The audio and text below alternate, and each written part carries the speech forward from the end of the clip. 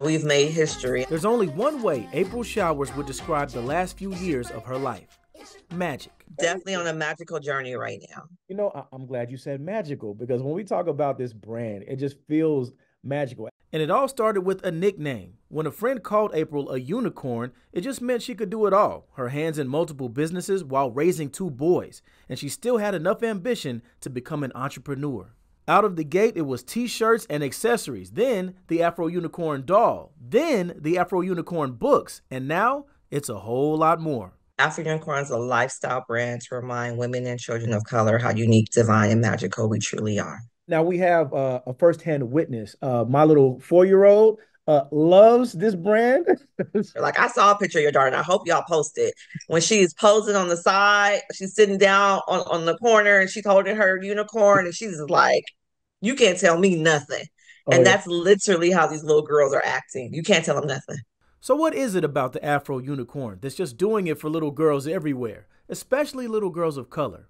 It's in the details. A unicorn that resembles her texture of hair or her skin complexion, it just gives these girls an extra boost of confidence like no other. April was like, when she put the shades on, she's like, yes, daddy, take my bags. I'm like, wait a minute, hold on now. She just activates queen mode all of a sudden.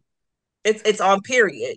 An effect that's caught the attention of big business and made her the first Black woman to have a fully licensed character brand in major retail stores. That feeling to know that I have a hand in someone's confidence, it's surreal. It's amazing. That's why I say I'm living the dream, because I am doing exactly what my ancestors wanted me to do. So I'm living their dream. And beyond the glitter and the glamour, the Afro Unicorn brand was built to be a lighthouse to other entrepreneurs.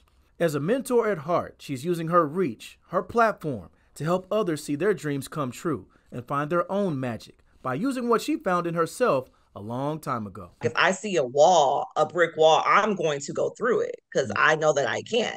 I know what the secret sauce is. The secret sauce is consistency. And the key to staying consistent, you gotta believe. Believe in yourself is the greatest superpower of all. The only reason why I'm able to be where I am is because I saw it before it happened. Randall Newsom, WMAR 2 News. All right, guys, thanks for watching WMAR 2 News on YouTube. If you enjoyed that story, why not hit that circle and subscribe? We post stories directly from our newscast right here every single day, and you can watch anytime you want.